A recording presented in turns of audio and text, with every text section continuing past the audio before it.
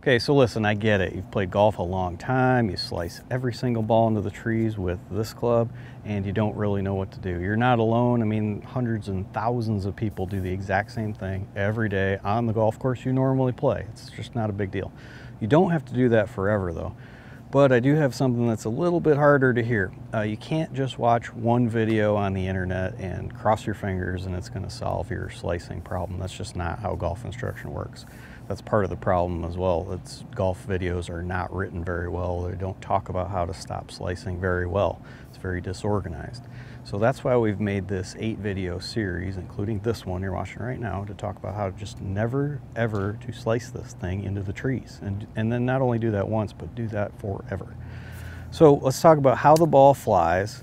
You'll need to watch all these videos though. We'll start with the introduction of just curving the ball to the left and how to do that if you're a right-handed player, but you've got to watch them all. If you just watch one and you try to go play, I can't guarantee you that's going to work. Maybe it does, and that would be awesome. But let's get started with the ball flight laws and then watch the rest of the videos and you'll be on your way to stopping slicing forever. So let's start with the easy part, and that's helping you diagnose where the ball goes so that you can then find the very specific problem that you're having to stop slicing forever. So it starts with recognizing where the ball started. The initial start direction is given to the shot basically by where the club face is pointed. So if I aim my face over there to the right, when I hit, that's where the ball is going to start. If I aim my club face really straight, you'll get a really straight shot. It starts straight. Now which way it curves we haven't gotten to yet, but that's the initial starting direction. And then lastly, you can hit one that pulls or starts to the left.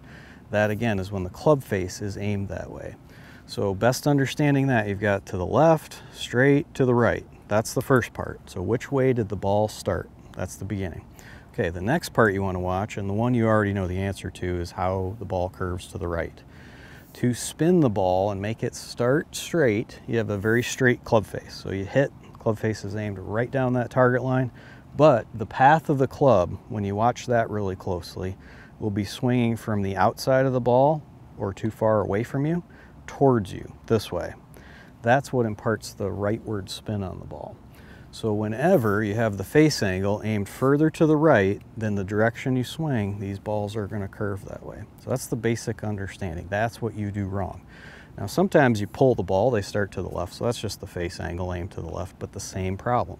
Sometimes they start straight and curve to the right, same problem. Sometimes you start with the face angle open to the target, pointed too far to the right again, and they curve to the right, same problem. You're always swinging to the left of where the club face is aimed.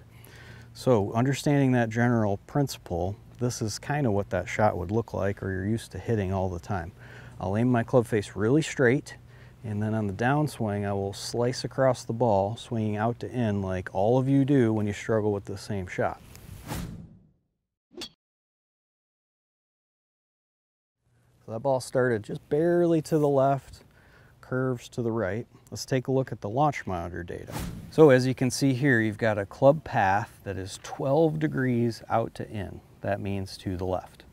Then you have a club face angle that is open to that path by 7.6 degrees. So to lay this down really simply, I swung 12 degrees to the left. I had my face angle aimed pretty close to the target, a few degrees to the left of that, and the balls always spin. Another key point in this that's interesting to watch is the amount of backspin that shot has. You can see how that reads 34-34. That's the amount of spin. A really good way to hit your driver is to get that closer to 2,500. So that becomes a problem that couples them, the two of those problems together. Swinging to the left and having the face angle open to the path too many degrees usually imparts a lot of backspin on the ball too, robbing you of hitting the shot farther. All right, let's talk about the straight one, and we're only going to talk about this one time. So here's how you'd hit a straight ball. Aim the face angle right down your target line, and then as you hit the ball, the path of the club has to be really straight as well. That would be the recipe to really not put much curve on it at all. However, learning how to do that right now is totally pointless, because the goal for you is just never to slice again. So we're going to talk all about how to curve this more to the left, and every little layer of detail should help you curve it more and more to the left, eliminating those right trees altogether. So let's talk about how to hit just a huge draw. Forget the quality of the shot. Here's how you make the ball curve to the left.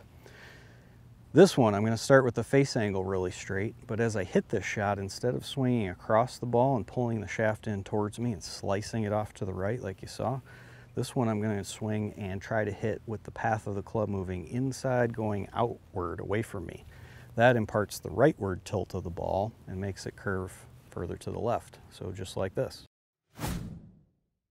So that ball started really straight.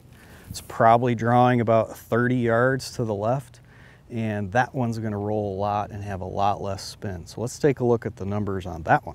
So on this shot, first point to notice is that total spin. That backspin number on that is now down to just barely over 2,000 RPMs.